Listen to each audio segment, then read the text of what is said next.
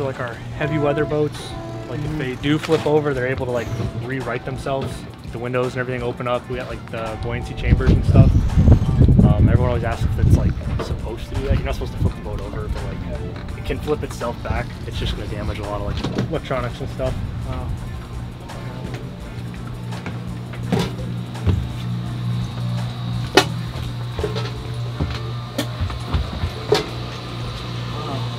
That's our engine room. We got 2 Detroit diesels. Look at that.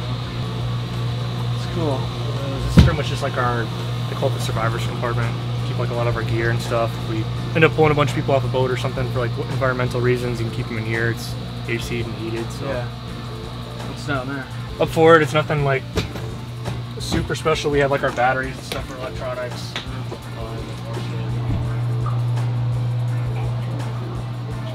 What's like the worst storm you've been in, or what's the most like?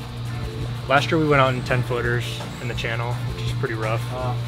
But the boat can go out to, it's like 20-foot breaking surf and then 30-foot normal waves. So if you want to peek up here, that's like our, called the enclosed bridge. So you got 3 different places you can steer the boat from. You can steer from inside this top portion, or you got 2 different steering methods up top. So.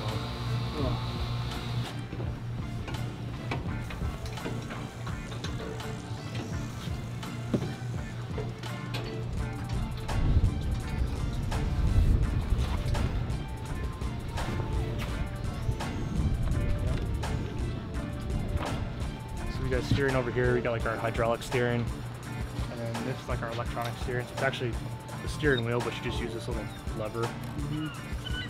Same thing. That's for, what is that for? For steering, like your actual helm.